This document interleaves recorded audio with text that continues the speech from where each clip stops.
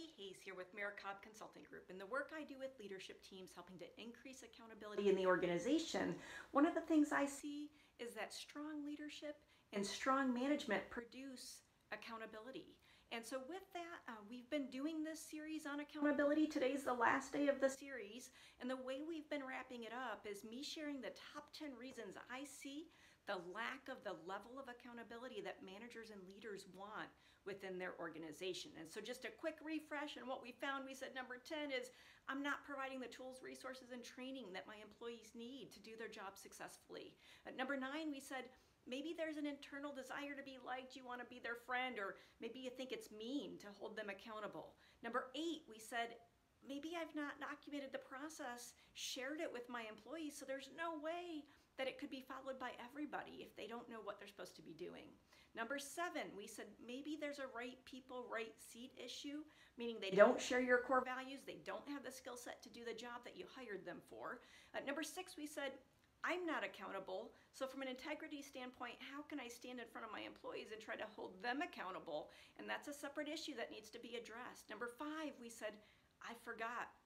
There's too many things coming at me day in, day out, and we found that if you do have the right meeting pulse with the agenda, including the accountability numbers, it becomes a common pulse that you're looking at those numbers consistently to be able to have those difficult conversations when necessary.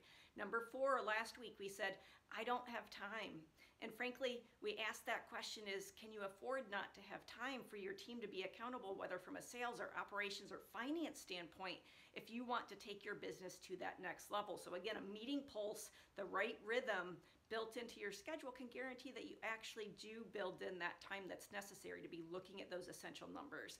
Number 3, we said, I'm not sure, frankly, how to do it. And so that's, again, one of those things that I bring leadership teams on the journey of is ensuring that you've got those clear expectations defined, you've got the right numbers that define what success look like, and you've got the right rhythm for a conversation through that meeting pulse to ensure that you're looking at those numbers. And so wrapping it up here, we're coming down to the home stretch. Number 2 is the expectations are unclear.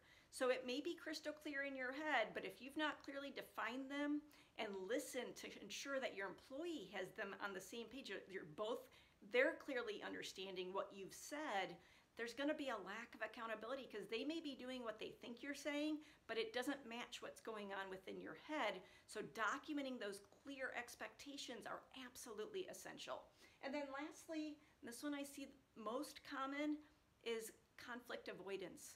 Very few people love having difficult conversations, but it does take the 20 minutes or 20 seconds of courage to really rise up and realize you're doing this for the greater good of the organization, you're doing it for the greater good of the employee, is having those conversations when expectations aren't being met to ensure that you're raising what's acceptable as far as accountability goes within your organization. And I've heard it time and time again, those high producers that are going to be accountable regardless of whether you're watching or not, if they see that you're not holding their team members accountable, frankly, they'll only put up with it for so long.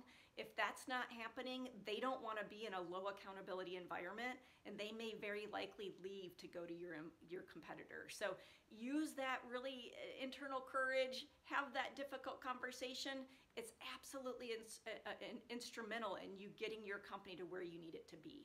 So again, my hope has been that these conversations have been insightful and maybe even uncovered some areas that you can take action in order to increase the level of accountability in your organization.